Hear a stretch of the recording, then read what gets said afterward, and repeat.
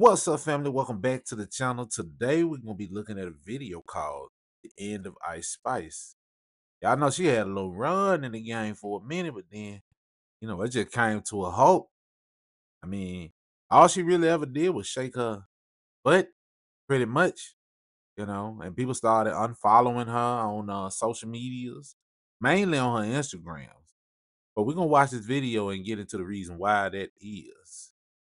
But before I do that, make sure y'all like, get in the comments, subscribe if you haven't already, and turn on that notification bell, man. But without further ado, let's get right to it. It's no secret that rappers come and go every single year. One moment an artist can be on top of the game, with everyone wanting a feature, and the next they can be completely fallen off. What technically was falling off? You know what I'm saying? I done made 30 million. I don't gotta do I gotta keep making music, bro? I don't need to, bro. I'm rich. Man, his homeboys literally said nothing. They was finna say something, but they ain't really wasn't sure to even say.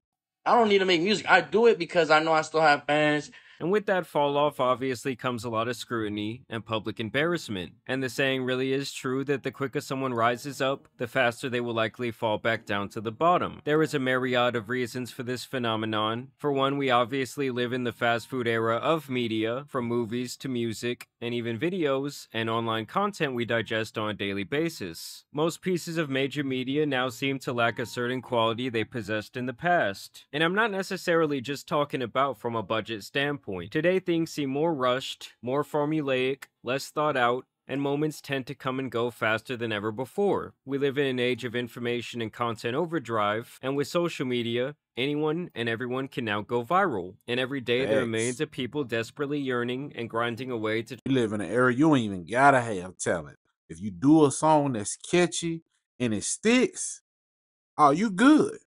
You good.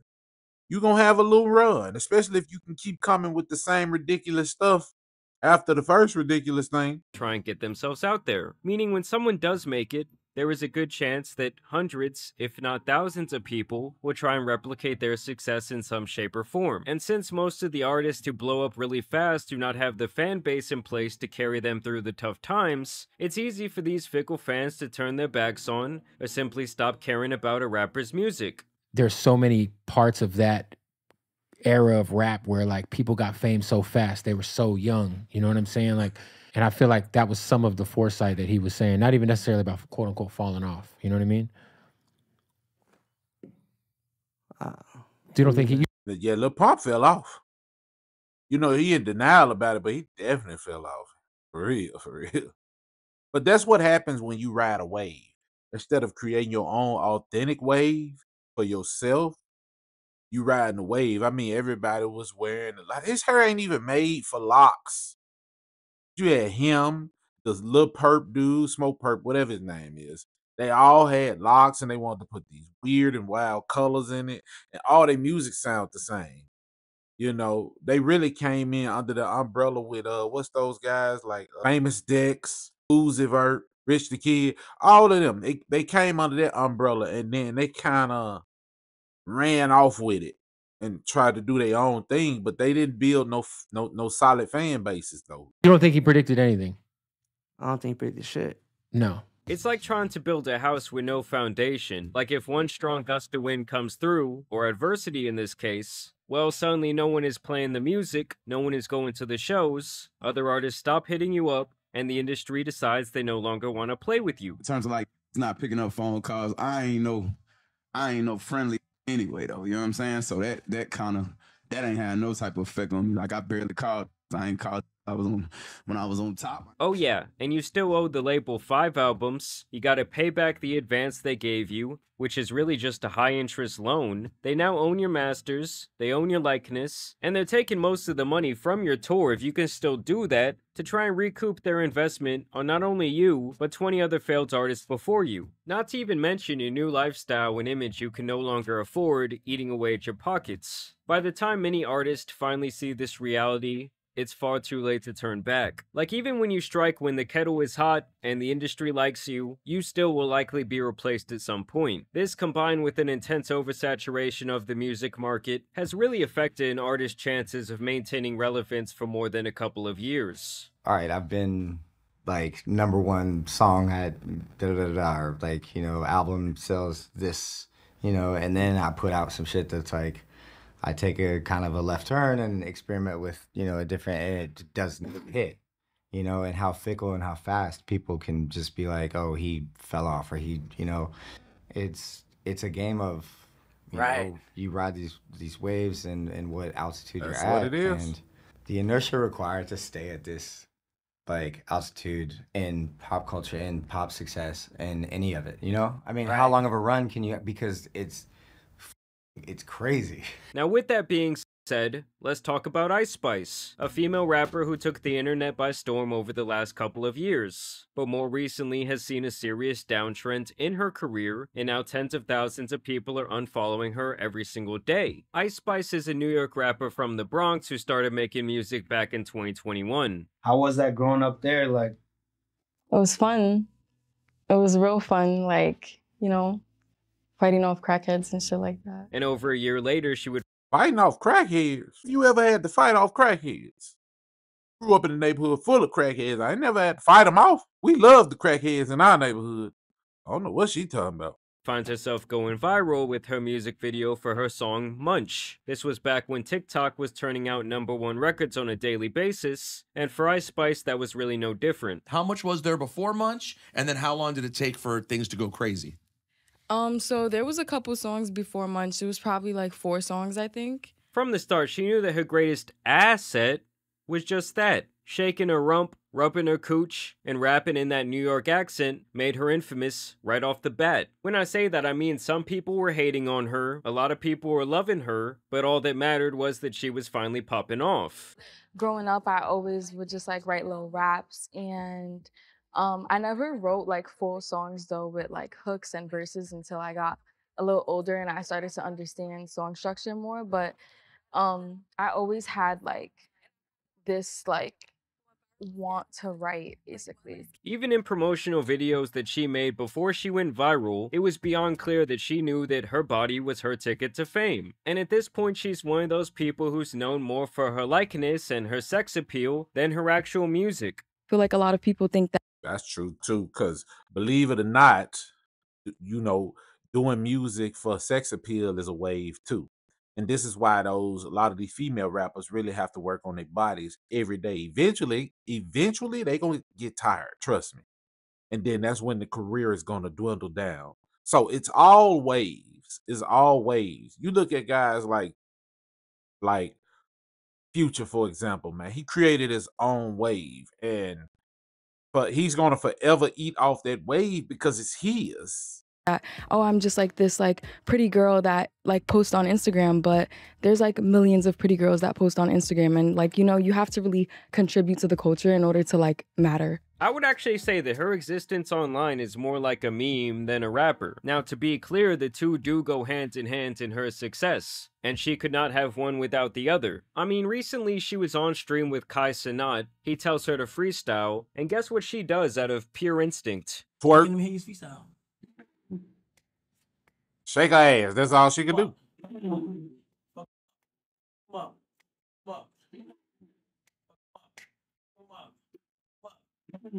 So Munch comes out, it goes viral, she signs a record deal and starts showing up doing live performances where her job is strictly to get up there and shake that ass. It was at that time that she would be seen frequently with Drake, and rumors of the two dating of course surfaced from there. Under the label, she would release her first EP, which featured more viral songs like Bikini Bottom, In Her Mood, Deli, and Princess Diana with her longtime idol Nicki Minaj. When I met Nicki, right, for the first time in person, I was like at her studio and she was like doing her glam and stuff, and then nervous?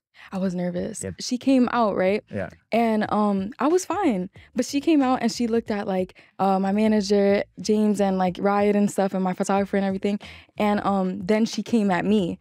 And when she came to me and she hugged me, I started crying because it just felt like I cried, but I walked away. Like I didn't say anything to her. I was just like, this EP was a pretty massive success for her. I mean, to me it all sounds like one long song, but the target audience definitely ate this up. It was like the perfect music for women, and I would think gay men, to get ratchet to. Songs about being a bad For real, bro. I never ever listened to none of her songs, but it was one song that you could not get away from. It was that that much song. You hear it everywhere. You heard it on TikTok, you heard it on Instagram. Just couldn't get away from it. So that was the only way I knew who she was. Like, I never knew any of her other songs. And that other song where she was talking about a fart. Yeah, that was it. And those are, like, I think the only songs that went viral, at least as far as I know. Twerking that ass, getting money, and things like that. Don't get me wrong, with this newfound fame also came a lot of new people who absolutely despised her. I feel like when you're like huge, and people just gonna want you to fall, you know what I'm saying? But either way, as long as people were talking about her and she was still going viral, I doubt either she or her label could care less. This EP was enough for the machine to be willing to pour more money into her career, and she would really hit it big with her next single, Boy's a Liar, catching another viral TikTok song, and further pushing her image into the public eye. And if you needed any more evidence that Ice Spice was playing the game correctly, she would get a shout out and even a feature on a Taylor Swift song called Karma, which in the music industry is like getting LeBron to back you and say you're a great player who he wants on his team. The two seemingly became friendly. Taylor Swift said that she was always listening to Ice Spice's music apparently, and she was even with her at the Super Bowl, doing very weird things with her hands. And it really did seem like Ice Spice would solidify herself with the release of the massive Barbie movie last year, as her second song with Nicki Minaj would be synonymous with this Barbie resurgence. This hit actually made her the first rapper to release 4 songs that reached the top 10 on the Billboard Hot 100 in the very same year, which is very hard for me to wrap my head around when we've had artists like Drake, Eminem, Lil Wayne, Akon, and DMX. And it really did seem like Ice Spice would solidify herself with the release of the massive Barbie movie last year, as her second song with Nicki Minaj would be synonymous with this Barbie resurgence. This hit actually made her the first rapper to release 4 songs that reached the top 10 on the Billboard Hot 100 in the very same year, which is very hard for me to wrap my head around when we've had artists like Drake, Eminem, Lil Wayne, Akon, and DMX, amongst many others who have been absolute superstars over the years. Either way, 2023 was a great year for the ginger rapper. They have you declaring her as the artist perfectly poised to have a breakthrough year in 2023. You feel like this is your time, this is your year? For sure. But 2024 so far has not been as kind to her, and it has me looking at her career. You know, that stuff lasts for a little while and then it run out, you know. And then when people and they start thinking they're better than the next person, that's typically when you see people's careers start going down. I remember when I read something where they said the Migos did, worked with Drake, and they was like, Drake had like a diva attitude, like when they did the Walk It Like I Talk It video, and he wanted to be like, he didn't want them close to him and stuff like that. I'm not sure exactly where I heard that from, but bro, and now you see his career is dwindling.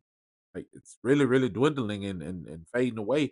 And I wouldn't say that Kendrick destroyed it. I say he sped it up. Career through the same lens that I see someone like DaBaby, just 2 individuals who struck lightning in a bottle, who had their own unique sounds, and went super viral, and then super mainstream for about a year or 2, and then once that newness kind of wears off, every song kind of starts to sound the same, and when aided by a little bit of... Speaking of him, he literally, when he came in the game, this is the reason why he always wanted to put on this tough guy act and he had to fight all the time. It's because when he came in the game, what did he come in the game doing? He came in the game in a fucking diaper.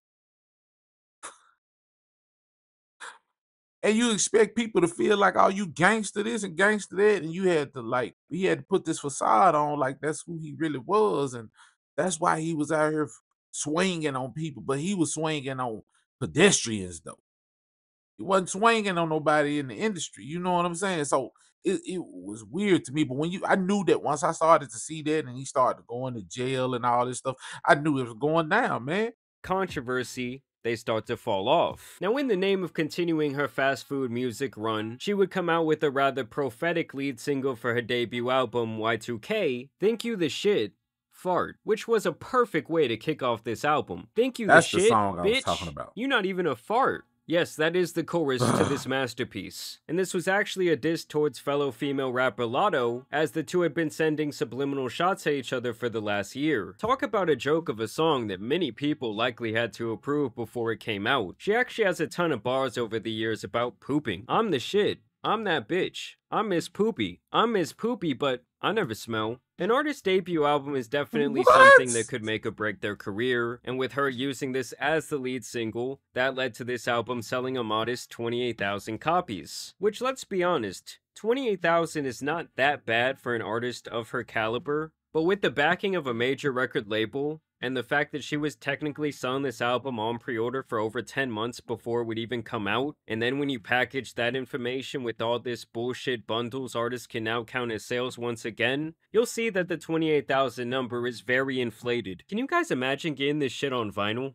Jesus Christ. The other thing is that year over year, Ice Spice has lost over 50% of her monthly listeners on Spotify, while producing her debut album in the process, meaning her old songs are now cooling off, and her new songs are not hitting like the old ones. In fact, she doesn't even look happy in her natural habitat of twerking anymore. And now with this latest feud that she has found herself in, she is losing followers and fans at a massive rate. And it all really started when she decided to take a rapper named Cleo Trappa on tour with her. Basically, this Cleo person would come forward and say that Ice Spice treated her like shit during the duration of this tour. Now with this latest feud that she has found herself in, she is losing followers and fans at a massive rate. And it all really started when she decided to take a rapper named Cleo Trappa on tour with her. Basically, this Cleo person would come forward and say that Ice Spice treated her like shit during the duration of this tour. Nobody should make you feel less than or make you feel like shit. See, told you. When they start getting rumors spread around about who they really are and how they treat people, their careers go for real. Because they gave you an opportunity. The two of them had apparently been industry friends for the last couple of years, but it sounds like the extent of their relationship was mainly public appearances and content creation. It's like every time she's like inviting me out, because we never chilled on some like chill shit, bro. Like it was never like just some chill. It was always like in the blogs the next day and the song is dropping too. So it was like, what? This girl kind of uses me for her rollouts. She was set to open for Ice Spice, but was actually only offered this opportunity one day before the tour began, claiming that the reason Ice Spice invited her to come perform in the first place had to do with her trying to rebrand her image to make it look a certain way. So the ending of July, I get a call from Ice very early in the morning. Cleo, come on tour with me. I miss you. Come.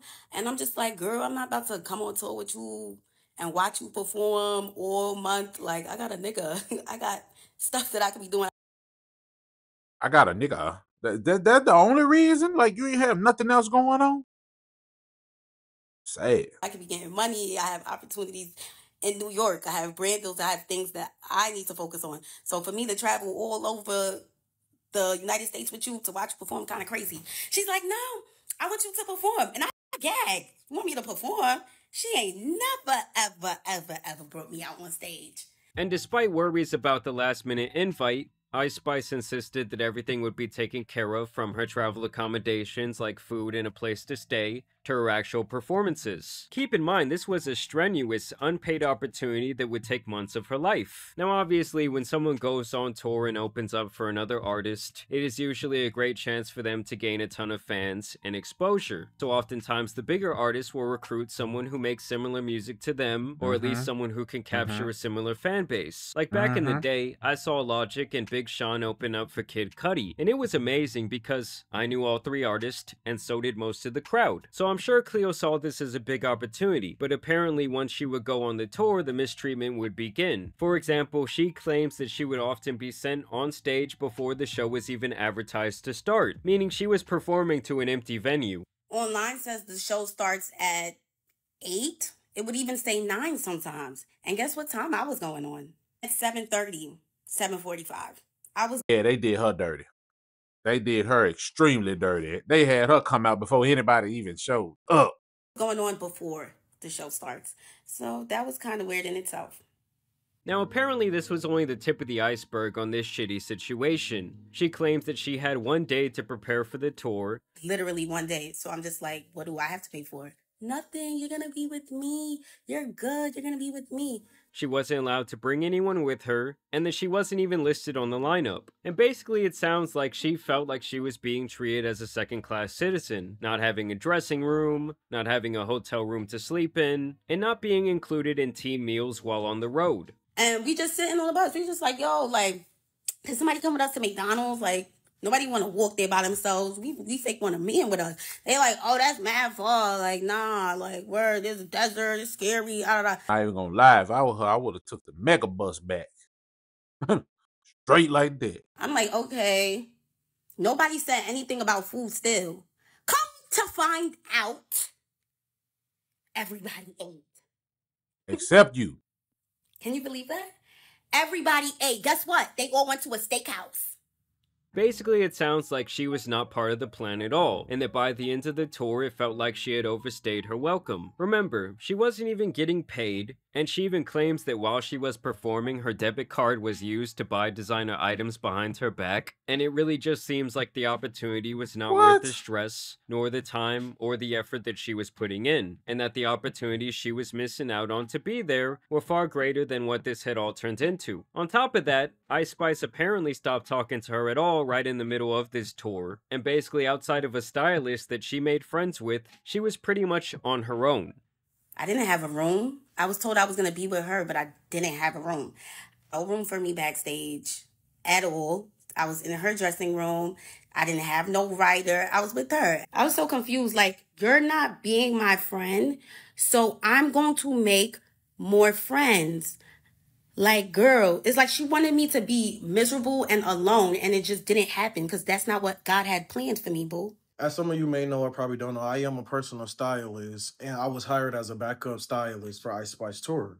And when I say everything that Cleo was saying is dead ass true, is dead ass true. The first thing that caught me off guard was when I first made it there, okay, I get with Spice, and me and her cool as hell, so we just be regularly talking. Then she got receipts. So my boy right here came through with the receipts. So he was the stylist that became her best friend or a friend while they was on tour. About shit. I see she type got an attitude, so I asked her like, "What's up? Like, you good?" type shit, like, you know, filling her out. She like, "Oh yeah, I'm cool. Woo, woo. It's just Cleo black ass doing too much." I'm like, damn, hold up. So now I get back in the room with Ice. She on FaceTime with Riot. She letting him know like, yeah, she doing too much. She blowing my scale. She was like, bitches gotta go. They asking for too much. Woo, woo. Bitches acting broke. Like, I'm really tired of her black ass. And I'm like, damn, like, why does she keep saying this? Like, what? And let's be honest, guys, it's not rare for an opener to get less than preferential treatment while on tour with a bigger act, and you do hear a lot of stories about openers not even spending any time at all around the main act despite them being on tour together for months. But granted, this was a... See? Yep, they talking about G-Eazy versus Drake. So they said Drake was an asshole. Apparently her friend, who she allegedly begged last minute to do this with her. I took a step back and just made the opportunity what I could make it. But it wasn't genuine at all. Nothing that you do is genuine. Everything is calculated. Like I said, I was the token black friend. You didn't have your other best friend around because you said that she didn't match your aesthetic.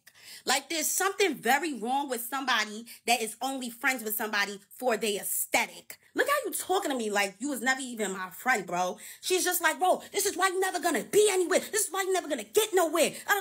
If I was a careerless bum, why would you even bring me on tour? Lastly, she would claim that Ice Spice has sold her soul. Everybody hold hands. Hold hands, hold hands. Lord, thank you so much for bringing this amazing group together right now with this amazing stream and our amazing teams, Lord. We are all from the same place, and we are all trying to get to the same place, which is the top. And we all want to experience different things in our lives. So She definitely is bothered, allow us to grow, agitated. People on each other, and I pray that you allow us to reach any measures in His life, and you just watch over us daily. You bless us. You allow us to bless other people with our work and our amazing craft, and you help us enjoy this night. And Yeah. She definitely was agitated. You know what they say about agitated demons? When they possess somebody, you can see them because they get agitated at the sound of somebody like saying something about Jesus or prayer or anything like that. So I don't know. Also share this text message exchange they had where she expressed her frustrations after the Same place, which is the top. And we all want to experience different things in our lives, Chef. And just watch over us daily, you bless. And just watch over us daily, you bless. And let's enjoy this night. In Jesus' name we pray, amen. Amen. Listen, we need to buy. She would also share this She was text finna do message the- exchange they had where she Saw it. expressed her frustrations after the tour, and Ice Spice pretty much just replies in these messages that none of that was her fault and that it wasn't that deep. Later, she would even respond to these claims on a Twitter space where she had this to say. Y'all put in laughing faces. Y'all know this is not funny. Bitch, you not gonna tell the people how we was at an Italian restaurant and you ate so much food, you fucking vacuum, that the server was like, where did the food go? Like, stop it right now. You talking about she ain't let me to the back of her room on her tour bus. She had this big ass room. Bitch, can I play with my one time?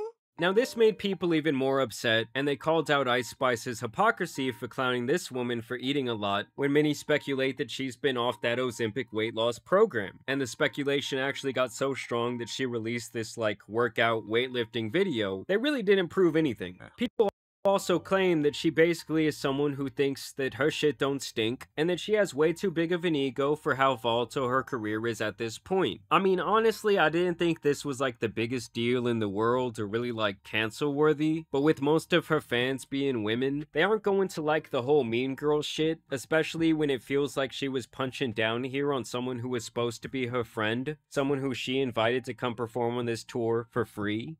I don't know, to me, if I'm her manager, we aren't releasing any more albums, just the occasional single trying to go viral on TikTok, and honestly, the primary focus shouldn't even be on rap anymore. I think she has to transition into an influencer, or an IG model, or an OF girl, or some shit I like was that. just about to say the next thing for her is gonna be OnlyFans. She's gonna be highly successful at that. I can guarantee you because I can see. I know a lot of young cats probably fantasize about her right now. And if she dropped that, oh, you think they ain't finna go steal daddy's credit card? Oh yeah. Oh yeah. Oh, she gonna make plenty money. Because to me, the curtains on her music career are closing pretty damn fast. But I do want to know what you guys think about Ice Spice. I want to know what you think about her career. I've yet to meet a big Ice Spice stan in my life, but I'm sure they're out there. But either way, I do want to thank you guys for watching today's video, dropping a like and subscribing. But as you guys know, it's been your boy, the Tan Superman, and some other rap beef out here needs to be covered. So I'm out. Peace. Well, there you have it, man. Y'all go follow that boy Jamari. I think it's Jamari or Jamari. I'm not really and that's where you can find the whole video over there. But yeah, I never saw her as a rapper, man. I just thought she was a gimmick that's coming for a little bit, and then after that, I ain't gonna see her no more. And as we can see, it's starting to look like that. So I don't know, but what y'all think? Y'all get in the comments and let me know. I have nothing else to say on this. It's your boy Bo, and I'm signing out, telling you to stay up, stay down, but most importantly, dog, stay real.